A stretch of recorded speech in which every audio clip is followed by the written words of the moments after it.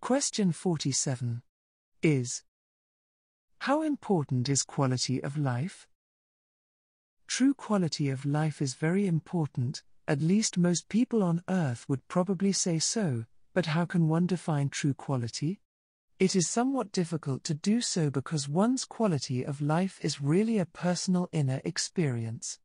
Naturally, if one is forever ill, or if we are lacking in what we may consider our basic necessities, food, shelter, clothing and so forth, we may consider our life to lack true quality. Yet most of us will at some point have seen people on TV whose lives are far more challenging and materially deprived than most people who will read this book. Yet, despite their comparative financial poverty, many of these people are still able to find more happiness and quality moments in their lives than many with large amounts of money in their bank accounts. In other words, material comforts and a life filled with possessions can never guarantee true quality. It is a fact that many people with financial security, and even those who are quite famous, still suffer from depression and sometimes end their own physical lives. So clearly these people felt that something was missing or wrong with their lives. What is commonly lacking is recognition of our spiritual nature. Without awareness that life is more than a material experience, I believe a true and deeper quality of life will always be missing. It is when we recognize our true nature as eternal spirit beings and live a loving, caring and sharing life in which we help each other, that we find an inner sense of quality, greater happiness, contentment, and peace. This is really quality of life, a quality that recognizes our spirit and that the material life is a temporary transient experience. Quality moments on earth can often be found in the simple things: a walk in a beautiful garden on a sunny day, or listening to some inspiring or uplifting music, or finding the joy in something comical, for example. I recently stood looking out of my front window at several different species of birds feeding on seeds and other bird foods that we put out for them, and went into a quality moment akin to meditation. It was lovely, and inspired me to share this herein. We can all find quality moments in life and in our reflections. I know that many older parents look back in their memories to cherished moments spent with their children when they were still young. Sadly, I believe that it is the widespread lack of genuine spiritual knowledge that leaves many millions of people floundering in the dark and following unadvisable pathways.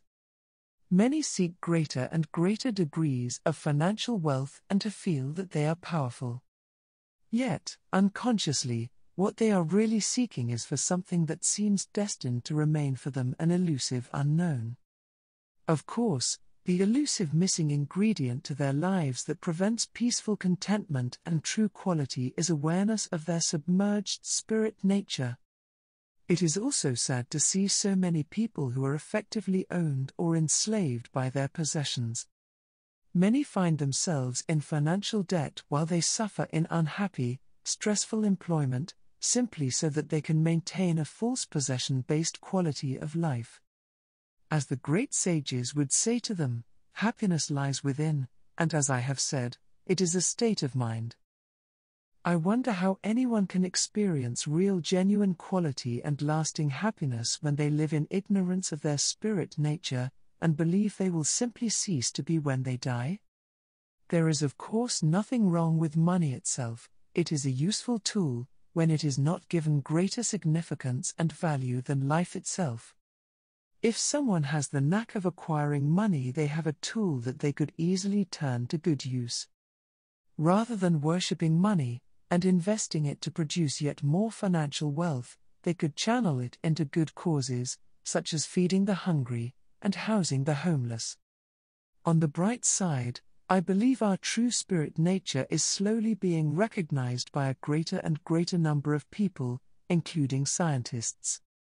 As this awareness grows and the knock-on consequences of this are acted upon by governments, business corporations and the like, quality of life should gradually improve for everyone upon this planet. This, of course, will not prevent the lessons that we are each here to experience from unfolding. But as spiritual understanding reaches more people, this will make it easier for more of us to understand why certain experiences are necessary. To find more quality in life, I would suggest living life as a child would, with as much fun as possible. If we can also find it within ourselves to express and share love with more and more people and animals, with fair reason to personal needs, we will literally feel a greater spiritual quality grow within ourselves. Remember also that one can find greater happiness by sharing happiness, and that this helps to bring more quality of life to us all, because happiness, like laughter, can be infectious.